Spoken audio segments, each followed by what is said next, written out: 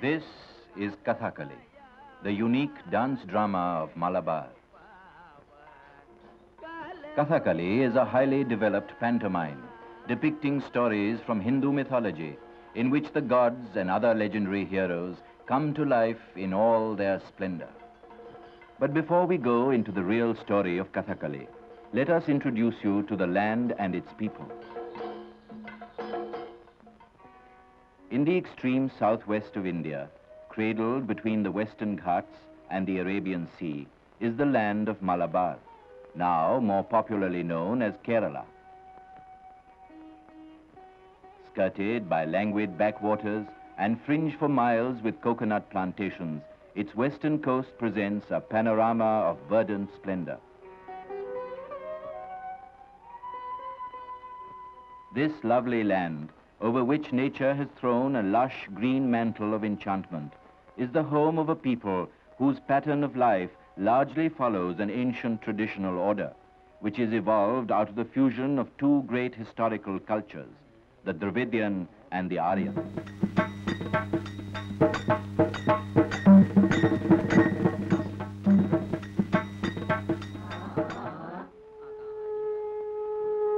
Depending mainly on the bounty of Mother Earth, the first sheaves of paddy are accepted with reverence as a divine gift and brought home with a sacred ritual of thanksgiving. This occasion is the symbol of peace and plenty, and in the leisurely days that follow, the people express their sense of beauty and joy through age-old dances and dramas, which are the products of a great traditional culture.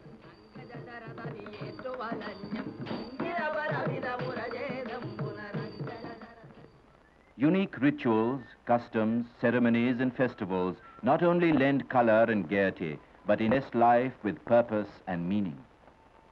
True to that pattern, the cultural and religious life of the people centers round the temples.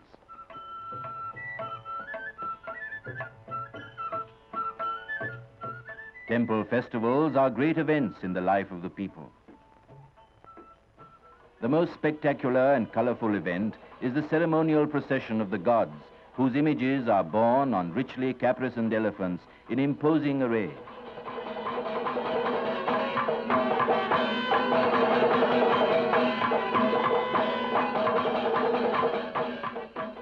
It is the holy hour of sunset, and the temples are aglow with countless lights.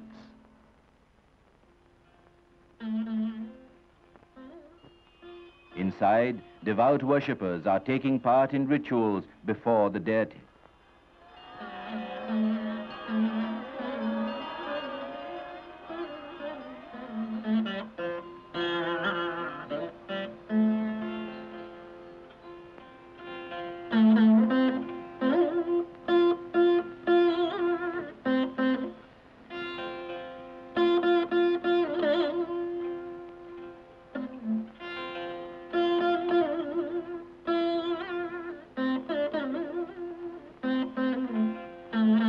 As a fitting finale, come the great Kathakali dramas at night.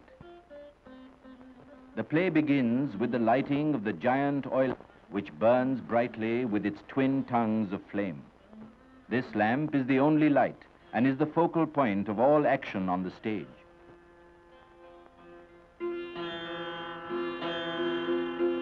There is no stage as such. It is just a part of the auditorium demarcated by the lamp. Here is a scene from the drama Daksha Yagam, or the sacrifice held by Daksha, one of the legendary progenitors of mankind.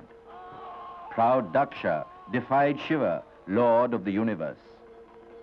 This weird and towering figure agitating the curtain is Veerabhadra, the terrible. Violent characters are introduced on the Kathakali stage in this dramatic way. Commanded by Shiva, he is come to destroy the impious and blaspheming Daksha. This is Daksha's sacrificial altar. The priests are engaged in ritual worship of the gods, all except Shiva. And here is Daksha, the reviler of Shiva. Suddenly, like a clap of thunder, Veerabhadra's challenging battle cry is heard. Alarmed, Daksha, bow in hand, looks out for the enemy. Veerabhadra, accompanied by Kali, another destroying emissary of Shiva, breaks into the scene in a hurricane of fury. The holy rites are interrupted. They spread terror and consternation. Infuriated and defiant, Daksha challenges them.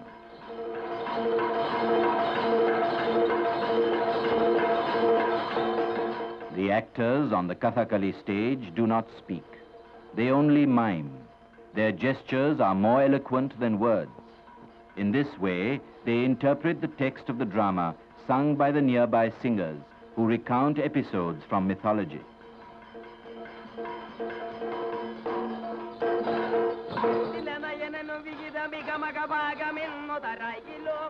Veerabhadra demands Shiva's rightful share of the offering.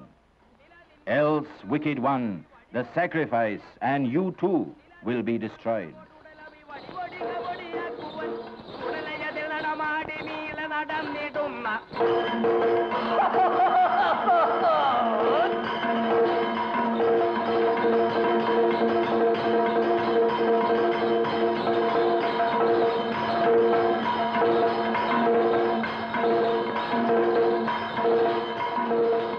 Undaunted, growing still more defiant, Daksha thunders, I will not, to this wretched Shiva who haunts the burning grounds, I will not give.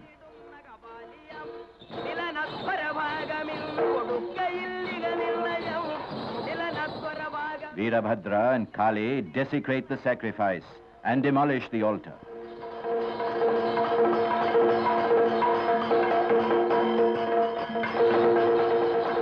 They are soon locked in a relentless and deadly fight.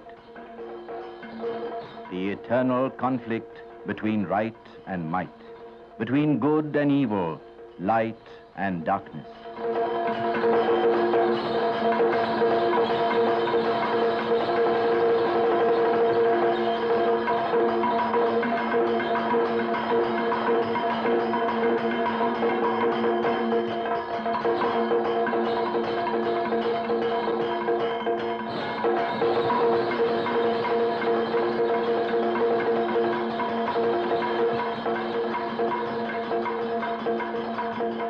The righteous sword of Veerabhadra severs arrogant Daksha's head, and the forces of good emerge victorious.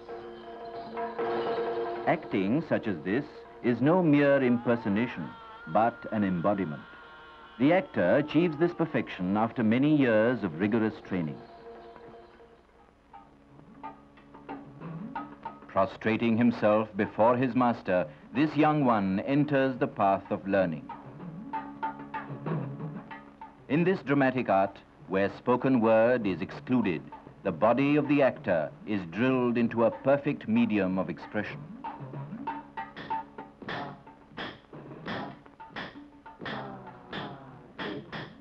Physical exercises and massage with medicated oils ensure suppleness and grace and develop the capacity of the limbs for expressive body movements. In fact, every part of the body, legs, hands, neck, chin, brows, and eyes have their separate exercises. These exercises commence in the early hours of the morning. In Kathakali, the eye movements are very important. Their function is to accentuate the meaning of the hand gestures. The eyes are drilled and made expressive. Hand gestures, known as mudras, are basically 24 in number. They are the alphabet of this language of gestures. By a process of permutation and combination, the mudras form a complete sign language capable of telling any story. The mudras are often descriptive and illustrative. This hand movement represents a fish swimming happily. Here, the actor's hands depict a lotus flower, budding and gradually opening petal by petal. This is the bee hovering over the flower and flying away. Now, here several mudras form a complete sentence. I desire to see this lovely damsel dancing.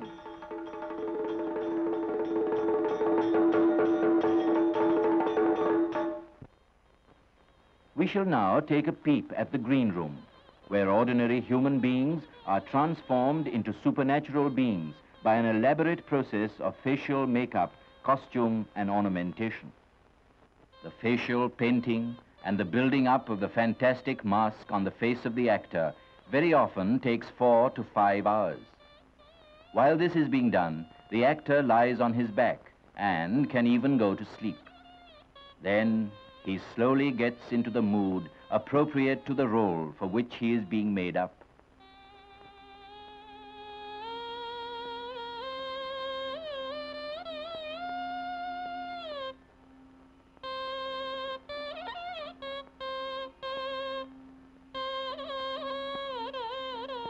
To color the eyes red and make them distinctive, he applies a herbal product. The characters in a Kathakali drama are not so many individuals, but types that symbolize qualities and therefore are timeless and universal. This type, colored green in the face, is known as pacha and represents beneficent characters.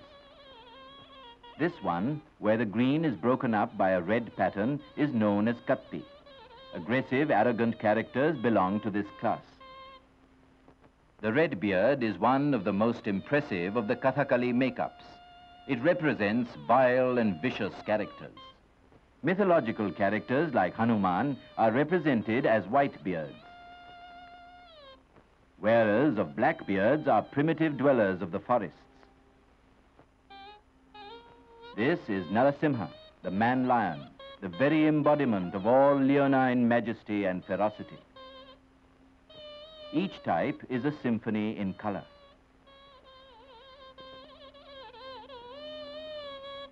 While these strange preparations to usher in a super world are afoot in the deep silence of the green room, the show is announced at sunset to all the surrounding villages by a vigorous drumming known as Kathakali. This puts the people in a mood of expectancy, and they soon get ready for the show.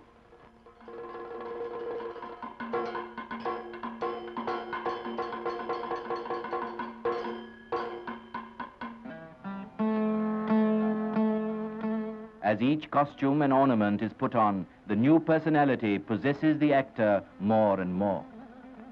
At last, with eyes fixed on the living flame of the lamp and sunk in deep contemplation of the deity, he puts on the headgear, and with that, his transformation is complete. He no longer speaks. He is like one possessed. He walks with heavy, stamping steps, touching the ground with the outer edges of his feet, as if he were a visitor from another world.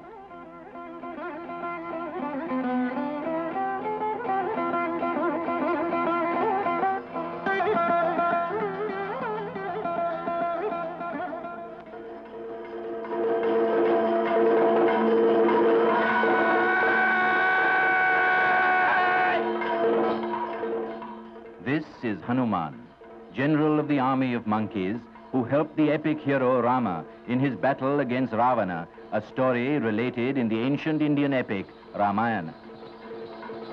The scene depicts Hanuman challenging Lava and Kusha. the two sons of Rama, who are living in exile in the forest with Sita, their mother.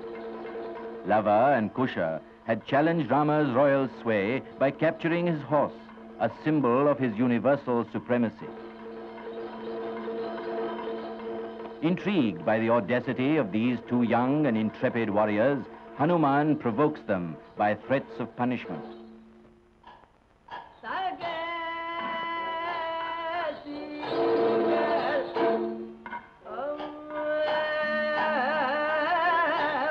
Who, you adventurers, of deluded and of confused minds, who dare come here to challenge?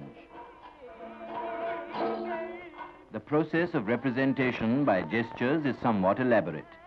Every word of the text of the song, sung by the musicians, is rendered by the actor through hand gestures.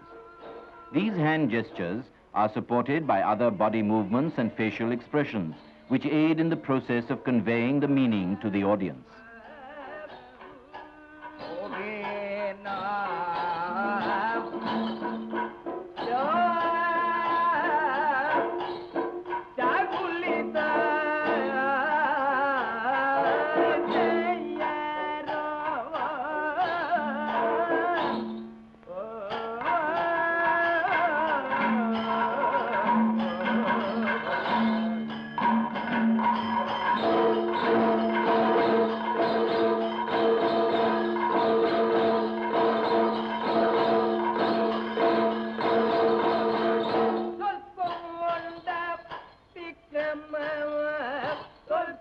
Your much talked of valor, you shall see destroyed now.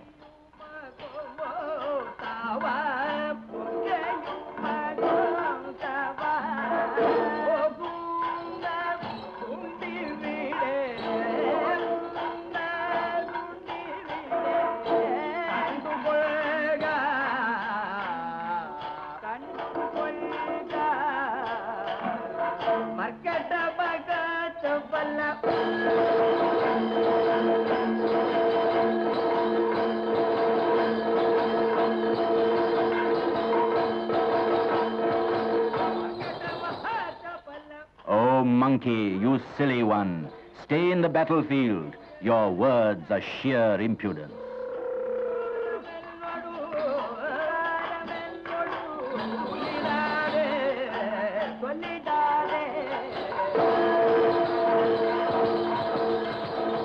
In the fight that ensues, the young warriors, Lava and Kusha, shower Hanuman with arrows. Finding them skilled and courageous in fight, Hanuman is pleased with these brave sons of his master. Feigning fatigue, he falls down. He has a secret desire to see the exiled queen. Triumphant, Lava and Kusha make him captive and march him to their forest home.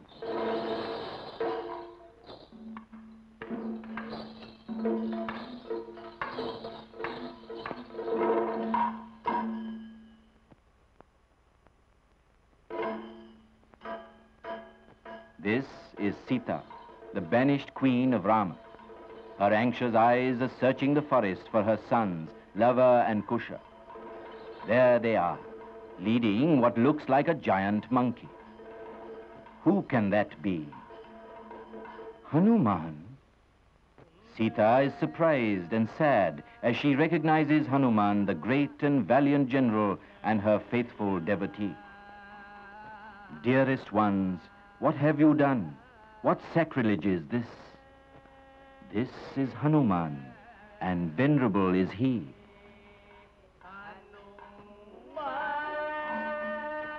Lava and Kusha instantly prostrate themselves before Hanuman in awe and surprise, for they had heard that it was Hanuman who was able to find Sita, their mother, in her captivity in the demon king Ravana's abode in Lanka.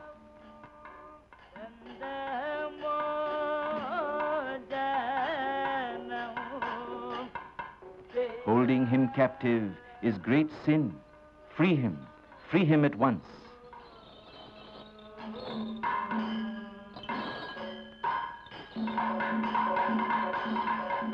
And so Hanuman is freed. He salutes the queen. Hanuman is overjoyed at meeting the noble queen and the heroic sons of his master.